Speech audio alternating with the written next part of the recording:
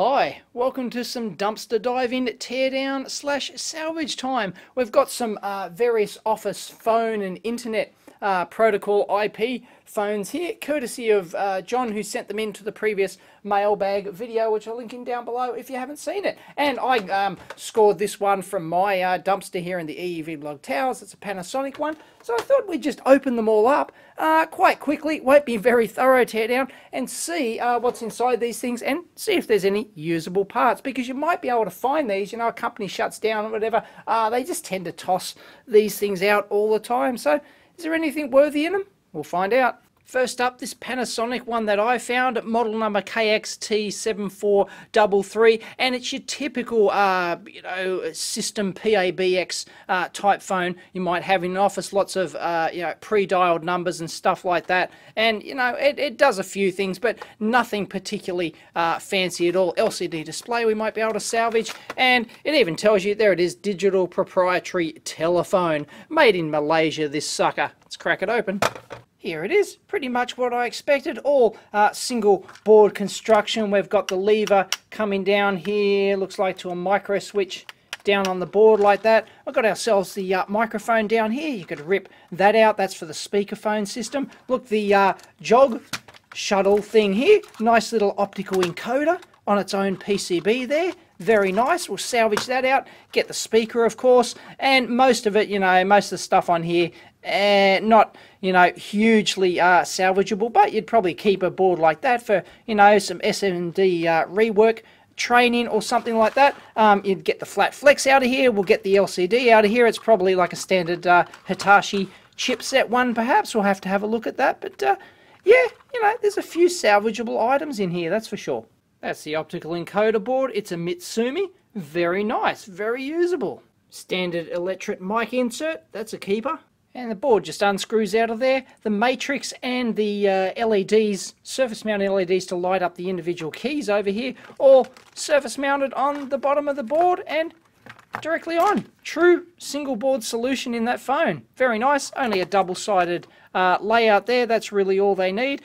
You know, you can forget the chips. These are all sort of proprietary jobs. You know, don't even worry about trying to salvage those. That micro switch over there was nothing of the sort. It was, you know, not like a standard little one you can desolder or something like that, a lever-based one, unfortunately. But yeah, you'd keep that board for maybe some parts for salvage or SMD training. You might get some regulators out of there or something like that. And it looks like we might have ourselves some bicolor SMD LEDs there. You can see how they manufacture these keypads here on the little lever arms there, all part of the one big plastic frame. Look at that. That's, you know, once you've got that down pat on your assembly process, that's a very cheap and efficient way to do it and get nice, you know, a tactile, well, nice spring feel on your keys. And here's the LCD module. It's a rather curious 16 character by 3 line display. And yes, it is standard Hitachi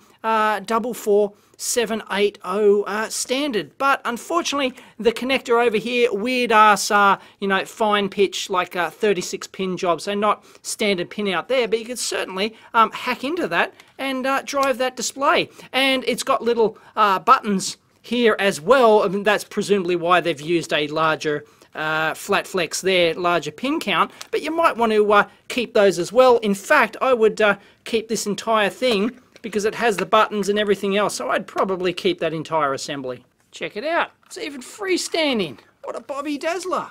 And how about this Telstra one? Very similar to the Panasonic one in terms of use that we just had, and then this one, made in Australia. Beauty.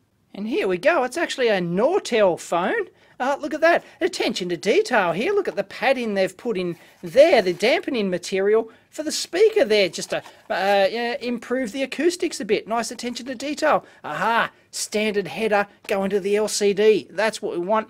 Beauty. You know, still all SMD single board construction, Nortel chipset here. You know, you might be able to you know, there's a might be able to salvage some transformers or something else on, but basically the same as the Panasonic one. Got ourselves a LCD on the back here. It's going to be a custom LCD, but we've got some Zebra strips, look at that. Definitely keep those. They're always handy because they're difficult to get just for, you know, generic use like this. They're, you know, you pretty much have to salvage those. And once again, same deal. It's all integrated, double-sided PCB.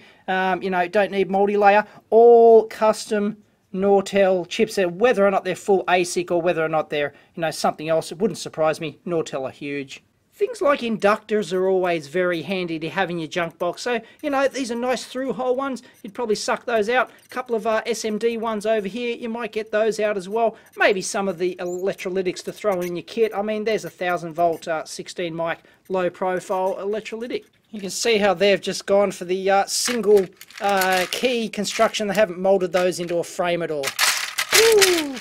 2 line by 20 character standard Hitachi display with ribbon cable. Oh, standard 0.1 inch header. Beautiful. Definitely reuse that sucker. Next up, this Polycom made in Thailand SoundPoint IP phone. There it is, connects to your LAN PC. You probably could still use this as an IP phone, but well, you know, I use an IP phone at home, but I've already got a wireless system. So let's crack it open. Looks like a 20 line by 4 character display. Beauty. Well, this one's not as built down to a price point as the previous ones. I mean, look, we've got, you know, a separate membrane keypad over here with the membrane flex. We've got some flex cable going in there for the contact, the handset contact up there. Look at that. So, you know, it's a bit different, but yeah, you definitely keep that board. They've got a header up there, some sort of programming slash production test header or something like that.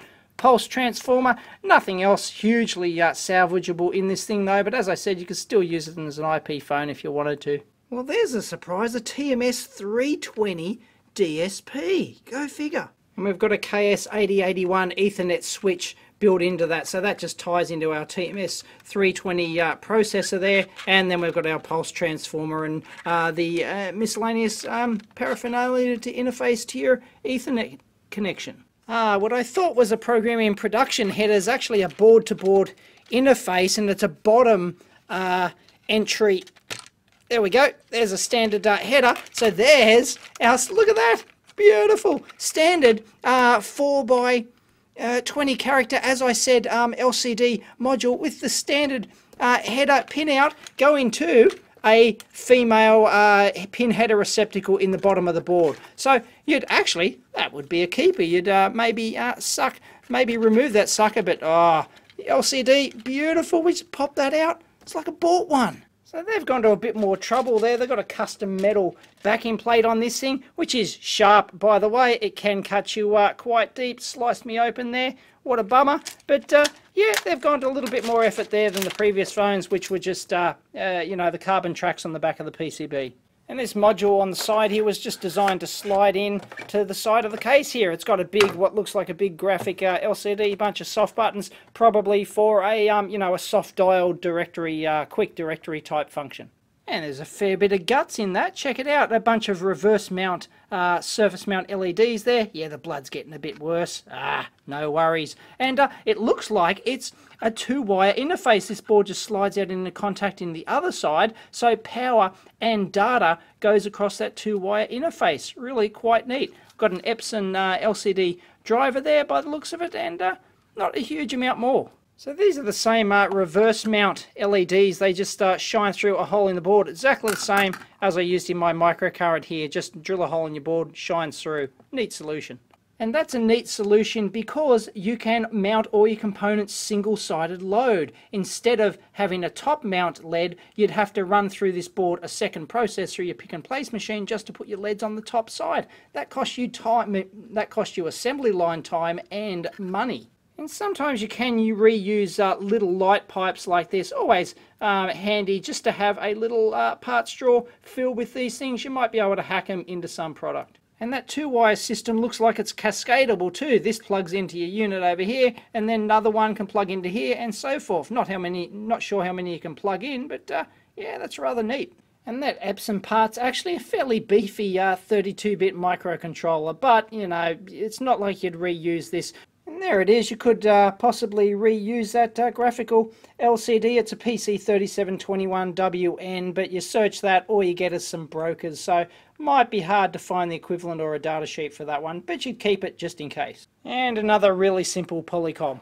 And the good thing about this phone is that couple of screws on the back, easy and quick, and these pop off. You can salvage the parts. Too easy. Here's an interesting alternative to screws, because of course screws take time and effort to actually punch in. There's just a standoff behind there, and that's just like a hot melted rubber or something like that, and that just keeps the board off the standoff there.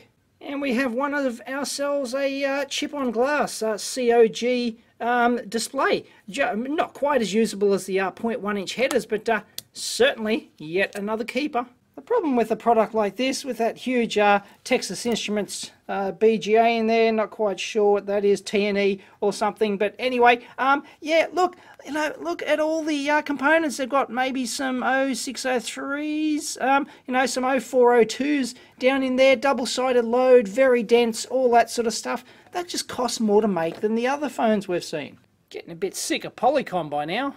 You can see the attention to detail on the acoustics. They've got rubber surrounding this, dual rubber surrounding this electret mic in there. Nice. TMS 320 DSP again, and that Micrel chipset. The other one was a Micrel, but it was rebranded some other name, but basically the same part. Scored another one of these identical graphics LCDs, and you'll notice that they've probably learnt their lesson here. Look, they've gone for the reverse mount SMD LEDs, even though they're using the BGA package over here. They've decided to not, we can get away without using any bypass caps on the back, so only single-sided load, except for that connector down there. And a Nortel Networks Ethernet phone. Once again, you could reuse this. I don't have the power adapter or stuff for it, so that makes it a bit difficult. You put likely power over Ethernet as well. Made in Australia again. Beautiful. This is the i2004 model NTEX00.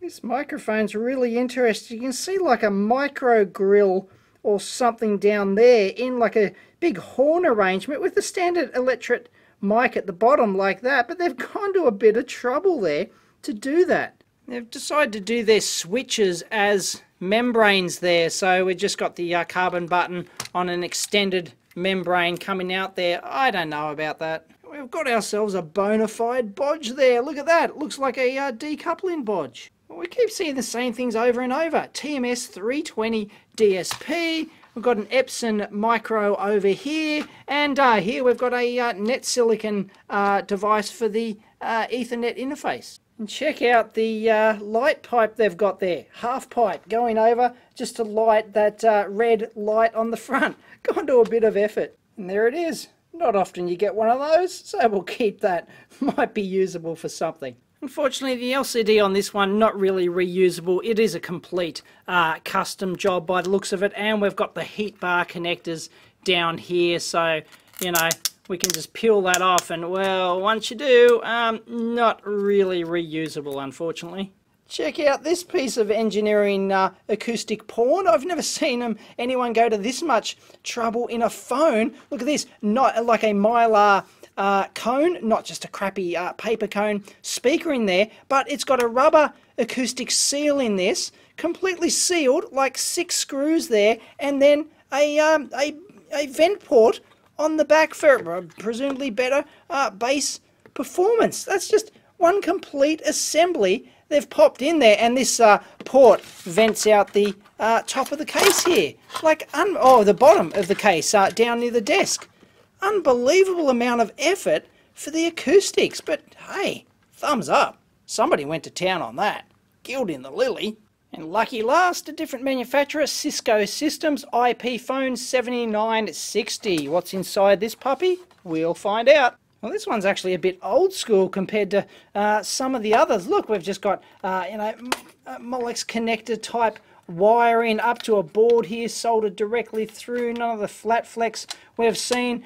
We do the LCD once again, probably not hugely reusable because it's this instead of being a hot bar attachment soldered down, you could reuse it because it's a press fit, but then you've got to push it down onto your board contacts. We've got some shielding over this, so they've, you know, taken themselves seriously there. And we've got ourselves a daughter board here just for the Ethernet interface and power. Phew, go figure. We do have some form of part number on there, but you know, the odds of reusing this, you know, probably more effort than it's worth. And we could desolder this, but screw that. Literally. Ta-da! We're in Lake Flynn. And for your trouble, you cop a couple of big-ass custom Cisco chips. We've been mooned. So we end up with a box of crap and a box of useful stuff. Beautiful. Catch you next time. And don't forget the small kiddier screws.